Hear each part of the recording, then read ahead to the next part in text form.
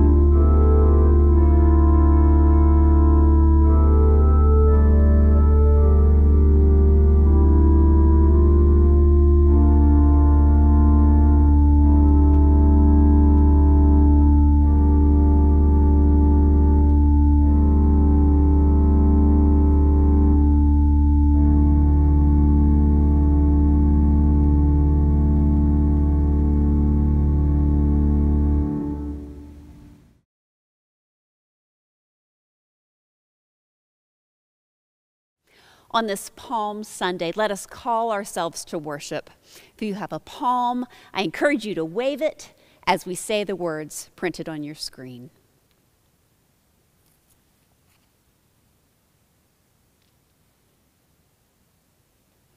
Blessed is the one who comes in the name of the Lord. Hosanna, Hosanna. Blessed is God's coming kingdom. Hosanna, Hosanna. Hosanna in the highest. Hosanna in the highest.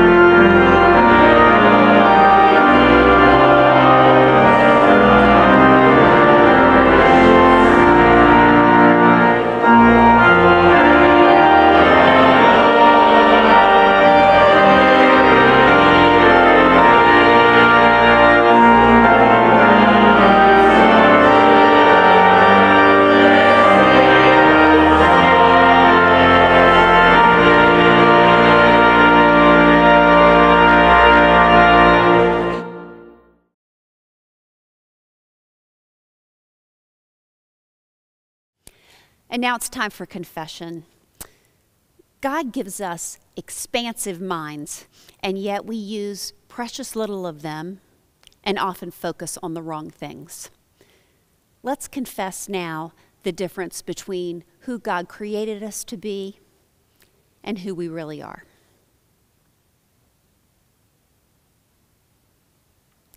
Oh God, this is it, the big promise, the one where you reveal yourself, God among us, in shouts of Hosanna, in bread and wine, in the cries in the garden, in the silence of the judgment hall, in the death on the cross.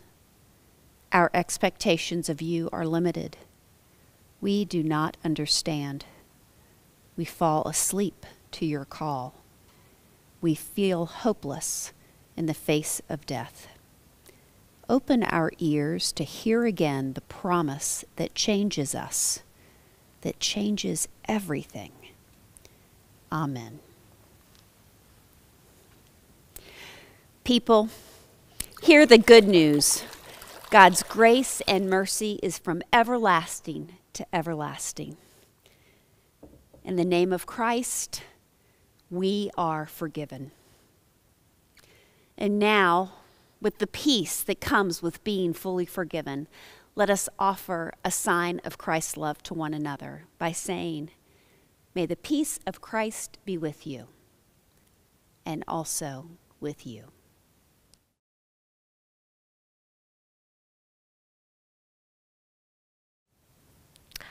Hi, everyone. Hosanna! We're waving palms today. Today is Palm Sunday, and it is the beginning of the most important week in our whole Christian church year. We call this week Holy Week, and every year we get ready for the good news of Easter for 40 days during the season of Lent, and Holy Week is the last week before Easter. And we remember the things that Jesus did in his last time in Jerusalem. So let's hear about what happened on that busy week. So on Sunday, woohoo, Jesus entered the city of Jerusalem riding on a donkey, and people waved palm branches just like we do today. On Monday, the next day, Jesus went into the temple in Jerusalem, and he saw people buying and selling things in God's house in a way that was really unfair. So I have money to remind me of this story, and Jesus got angry, and he tipped over the tables. On Tuesday, Jesus was asked what the greatest commandment was, and I have a heart to remind me of what he said. He said the greatest commandment is to love God and to love your neighbor, love one another. So it's all about love. On Wednesday, a woman took some very special perfumed oil, and that's what I have here. I have some oil that a friend brought me from a trip to Jerusalem, and it smells really nice. It smells kind of like roses. It's perfumed oil. And in the story about Jesus, on that Wednesday, a woman took that special perfumed oil and she poured it on his head. It's kind of a curious story, isn't it?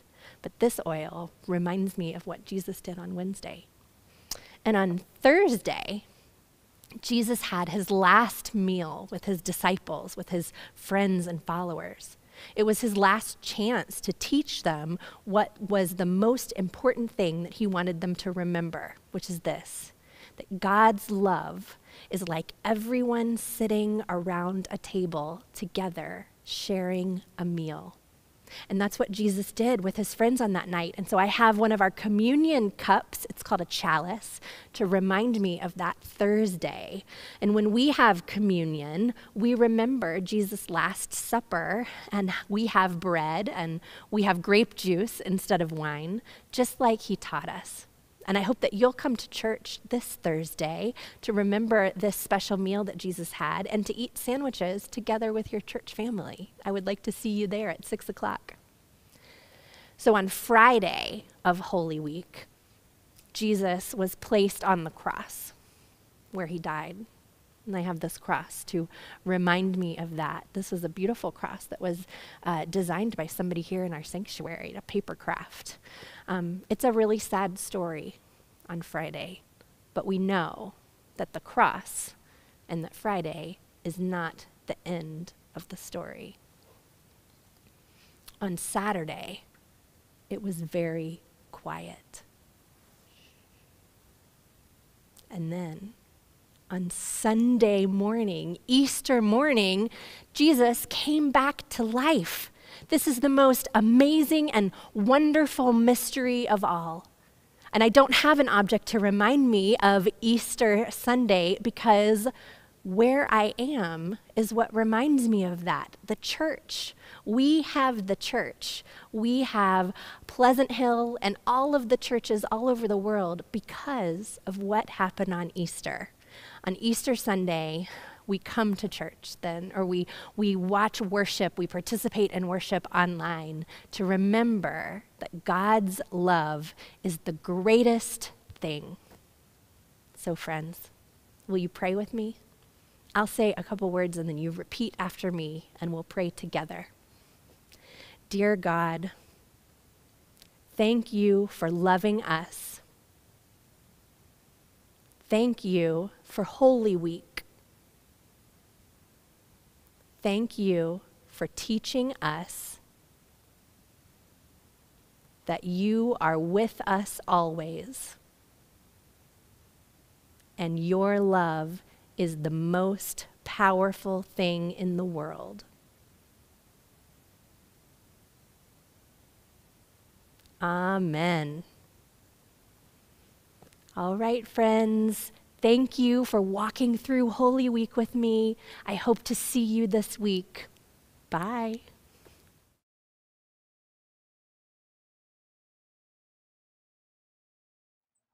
Please join me in the prayer for illumination. Holy God, may your word grow in us alongside the gift of faith, so that we may plant their seeds in the world around us. Amen.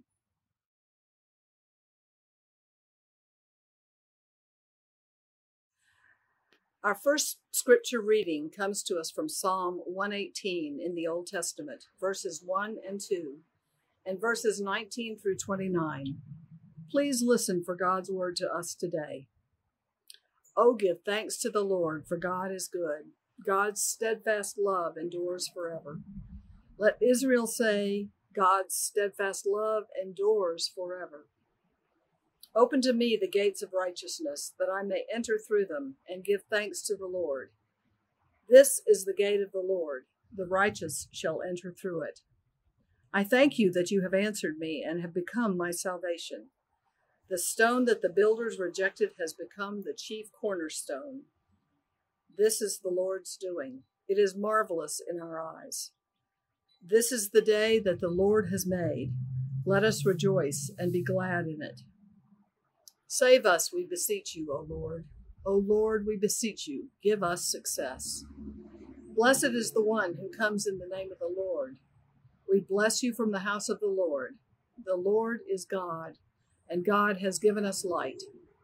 Bind the festal procession with branches up to the horns of the altar. You are my God, and I will give thanks to you. You are my God, I will extol you. Oh, give thanks to the Lord, for God is good, for God's steadfast love endures forever. This is the word of the Lord. Thanks be to God.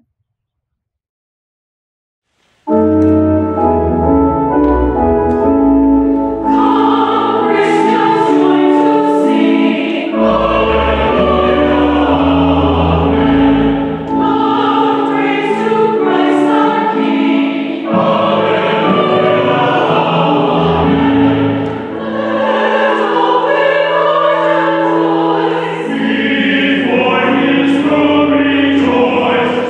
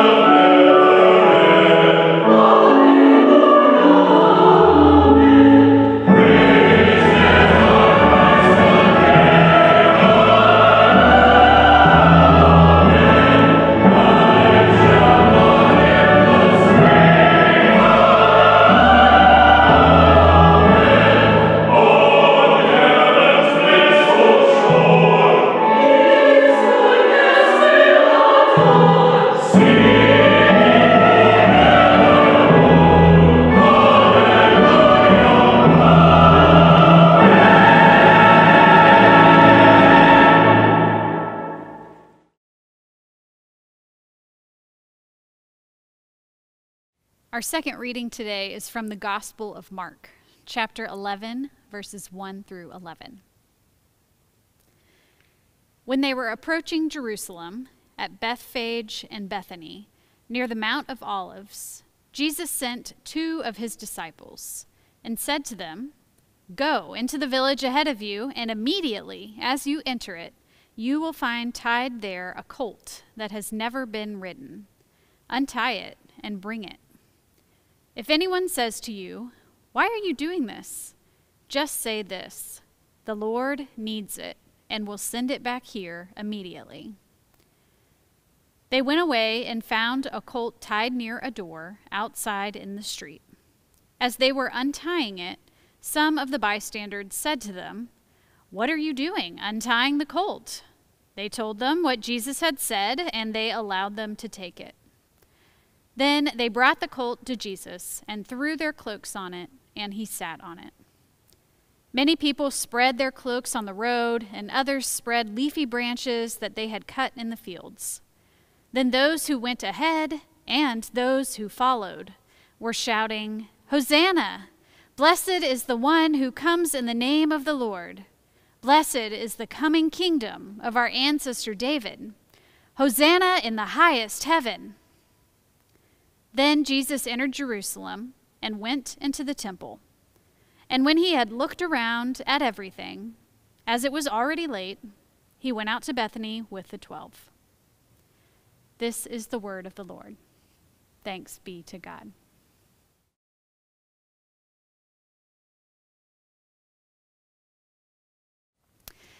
Today is Palm Sunday. And since you're watching online, you won't get to do our planned parade in the parking lot, but I hope that you have gotten a palm at home or found a branch in your yard and you waved along to our first hymn. We are officially in Holy Week now, when we remember the last events of Jesus' life.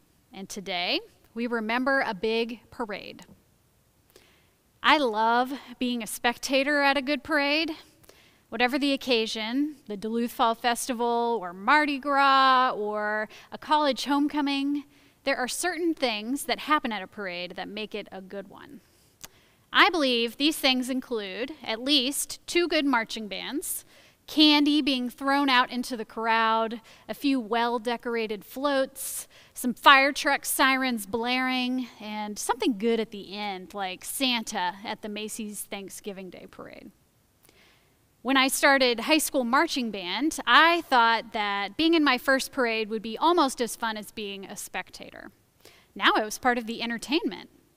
I imagined looking sharp and pumping up the crowd and still getting some of that candy, because surely they would save that for some of the participants at the end. And I was on the drum line, and everyone knows they're the best part of the marching band.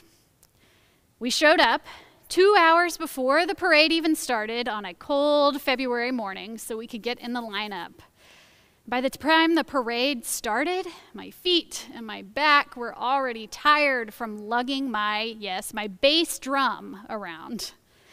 When the parade finally began, my excitement rose again a little bit. I paid attention and stayed in step and watched my lines and kept the beat with our drum cadences.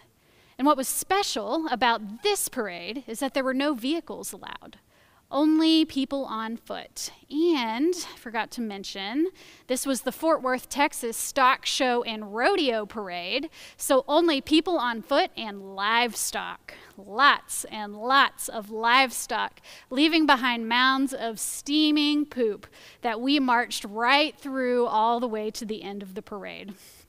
And at the end of the parade, do you know what the band gets? It's not candy. The band just gets back on the bus. I wasn't all wrong. We did pump up the crowd. We probably looked kind of sharp when we weren't dodging the landmines on the ground. But my expectations were a little misplaced about what this experience would be like. During the season of Lent, we've been walking through the stories of God's covenants, God's big promises with God's people. And God has made some big ones. Promised never again to flood the earth, to make Abraham and Sarah's descendants as numerous as the stars in the sky, to get God's people out of slavery in Egypt to the promised land, to love and not condemn the world, to write God's law on our hearts and forgive us, never looking back. And God's people received these covenants, and over again, we, God's people, developed some big expectations around them. Based on these promises, God's people expected a Savior, a Messiah, a King who would come and deliver them, God's chosen people.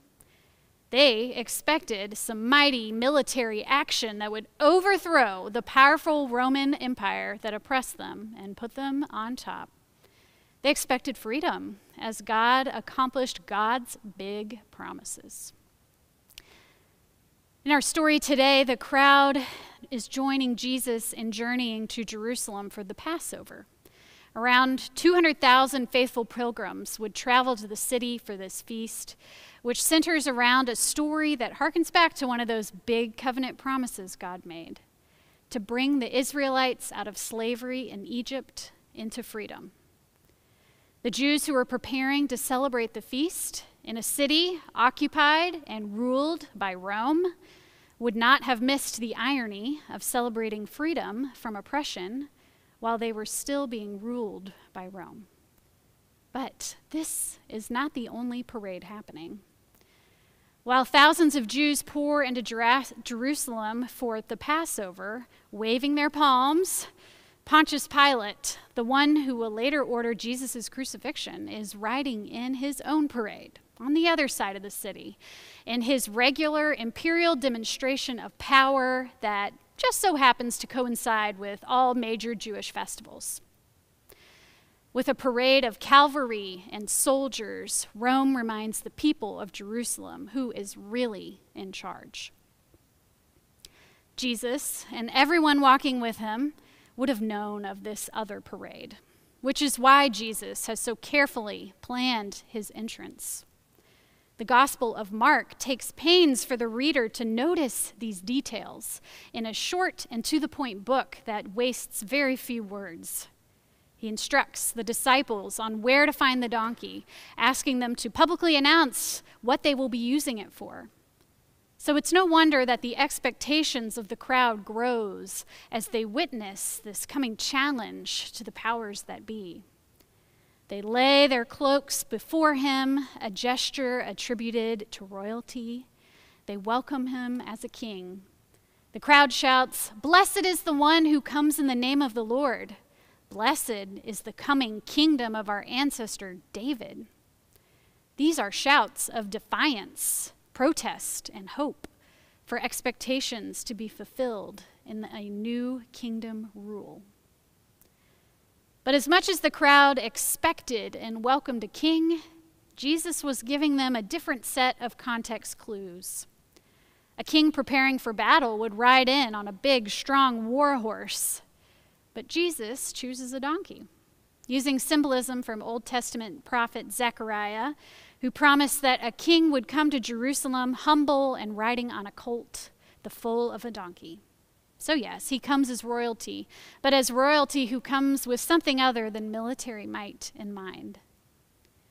A king preparing to overthrow a city would surely have some words, a response to the crowd's praises. But we hear nothing from Jesus in this story, except for his directions on where to get the colt, to tell people that the Lord needs it. A king would ride near the front of the procession, flanked by a royal guard and trailed by soldiers. But did you hear in the story in verse 9? Then those who went ahead and those who followed behind were shouting their hosannas. Jesus rides in the middle of the pack, led and followed by chanting pilgrims coming to Jerusalem for Passover. And then, when he finally arrives at the temple, he goes in and he looks around and then he goes home for the night. Pretty anticlimactic for such a triumphant arrival.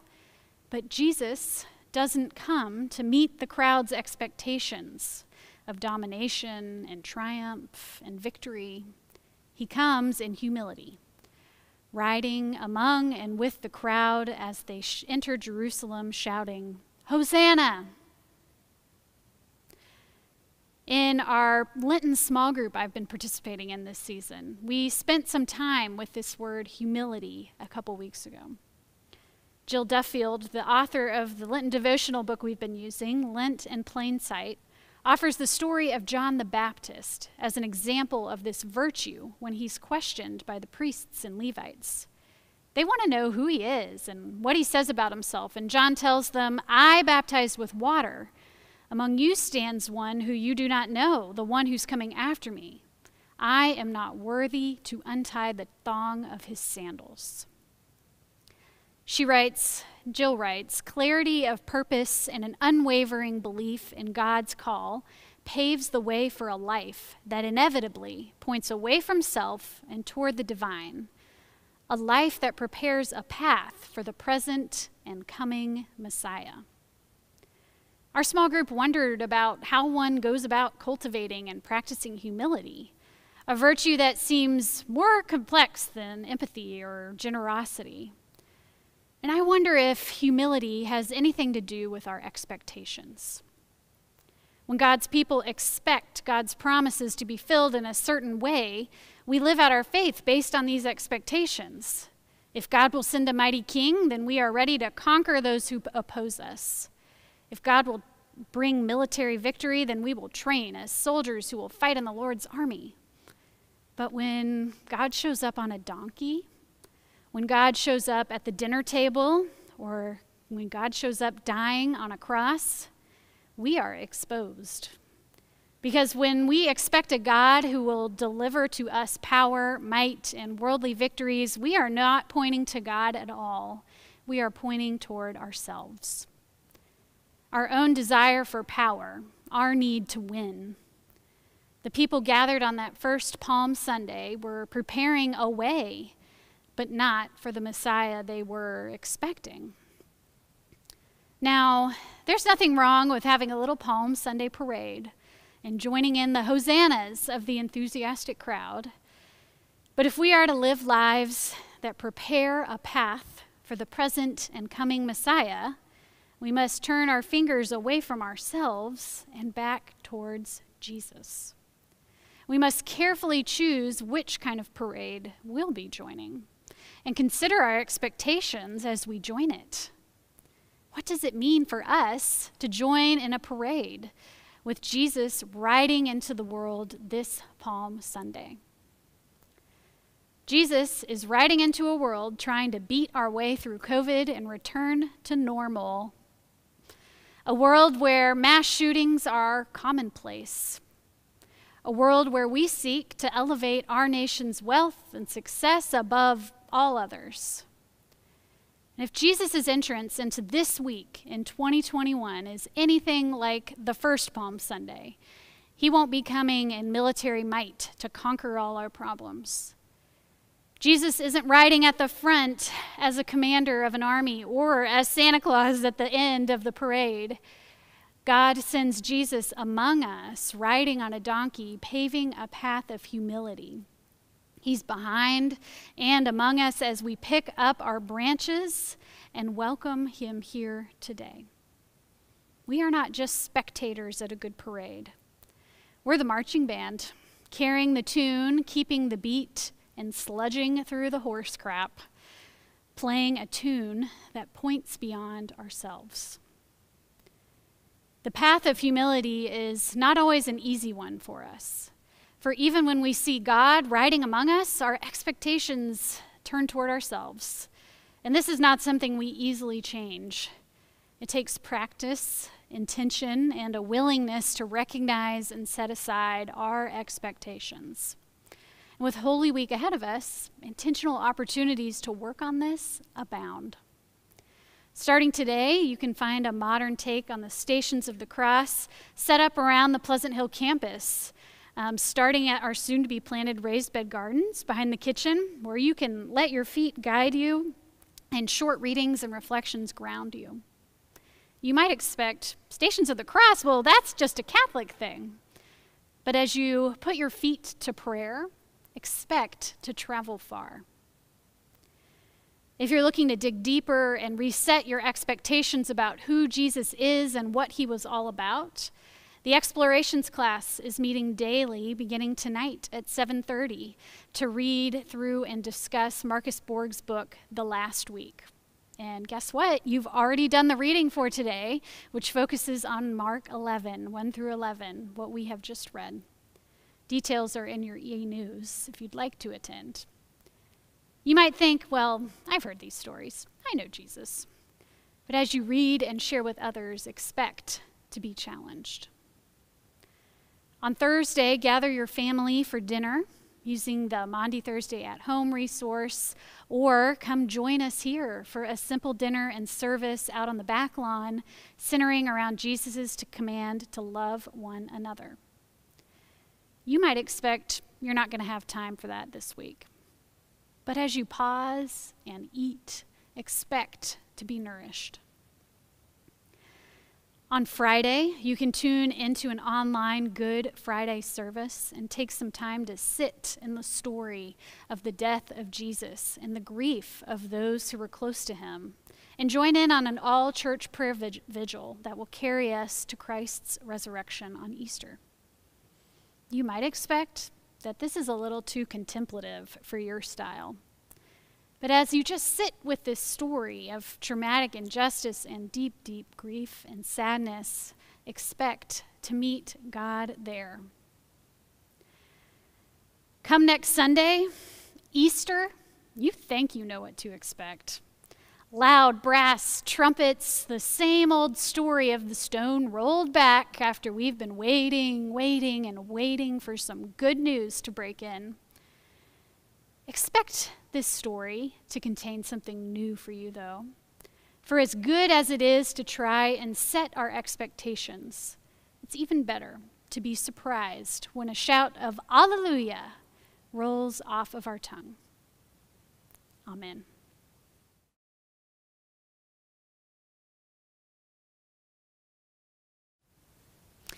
Join me in affirming our faith together today with a portion of the PCOSA's brief statement of faith. In everlasting love, the God of Abraham and Sarah chose a covenant people to bless all families of the earth. Hearing their cry, God delivered the children of Israel from the house of bondage. Loving us still, God makes us heirs with Christ of the covenant. Like a mother who will not forsake her nursing child, like a father who runs to welcome the prodigal home, God is faithful still. Amen.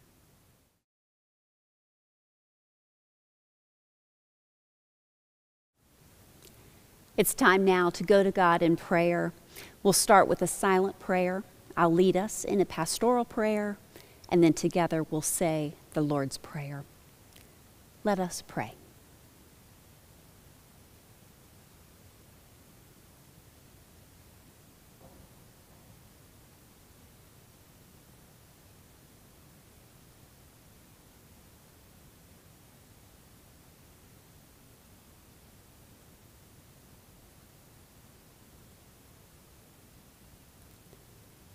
God, we love a parade. The excitement of gathering together, all behind a united purpose, waving our palms, shouting with joy. We love a parade. Come to us in our joy as we celebrate the triumph of our King, Jesus Christ, who processes into our hearts and rules there for all eternity. God, we love our sacraments. We wait with eager anticipation to eat from your table, drink from your cup, and baptize one of our own next week on Easter Sunday. Fill our week of waiting with sacred glimpses of you in our fellow church members, in family, in strangers we encounter, in the vibrance of the yellow tulip and the pink cherry tree in your created world, and in every type of relationship we treasure. God, we want to turn away from the difficult things in life. Like Christ himself in the garden, we plead, If you are willing, remove this cup from me. We don't want to make sacrifices, to think of others before ourselves, to give up our place in line. God, open our eyes to the specific sacrifices you are calling each of us to make. Strengthen us so we may bravely choose the path of discipleship. God, we read that Christ was abandoned by his disciples in the judgment hall. The silence of his followers stood in stark contrast to the shouts of Hosanna in the streets. Give us the voice to break that silence, to speak strong and loudly when systems oppress the weak, when power silences truth. May we name what is wrong and insist on what is right and good and pleasing in your eyes. Lord, may we not only walk in your path, but sing your praises boldly. God, it has been a year for us in which death seeped into every crevice in our world. The cross looks especially familiar to us these days. Death has stolen family members prematurely.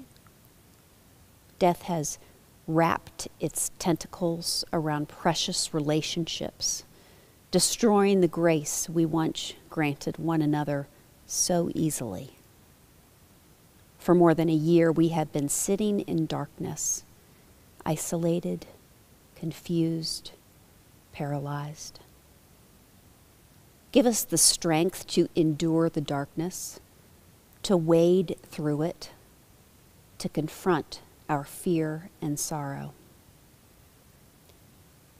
We know what comes next in the story, Lord Jesus. The jubilation of today's Palm Parade will quickly fade away. Holy Week it's filled with confusion, rejection, isolation, and finally death. May we walk through this darkness deliberately, knowing that to follow you means we embrace the difficult parts of the human experience. We pray for the courage and strength to face the darkness directly, and for the faith to endure it. And as we stand in the dark, not seeing a way forward, may we stand shoulder to shoulder and pray with one voice the words you taught us to pray, saying, Our Father, who art in heaven, hallowed be thy name. Thy kingdom come, thy will be done on earth as it is in heaven. Give us this day our daily bread, and forgive our debts as we forgive our debtors. And lead us not into temptation, but deliver us from evil. For thine is the kingdom and the power and the glory forever. Amen.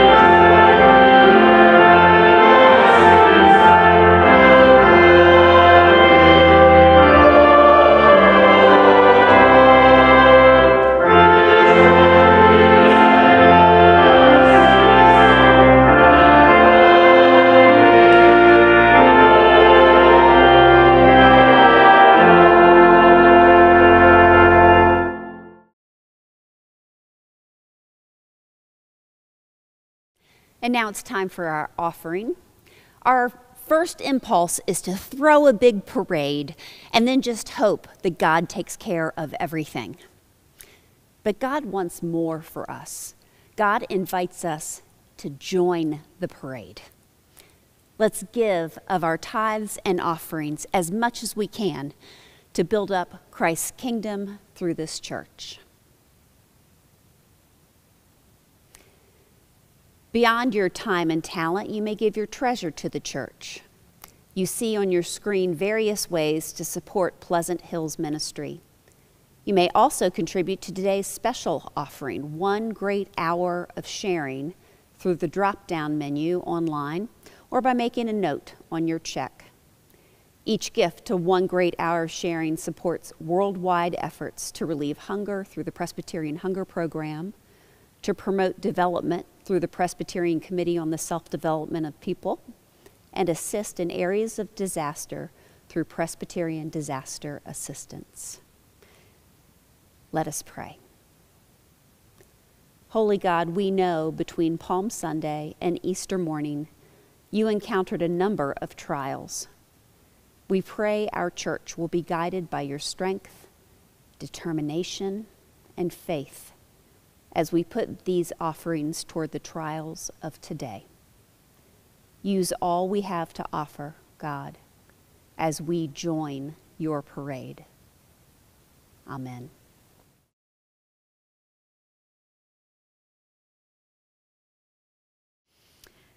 Friends, go out today and have a parade. Wave your palms and shout, Hosanna! Blessed is he who comes in the name of the Lord. But think carefully about which parade you will choose and why you'll be part of that parade.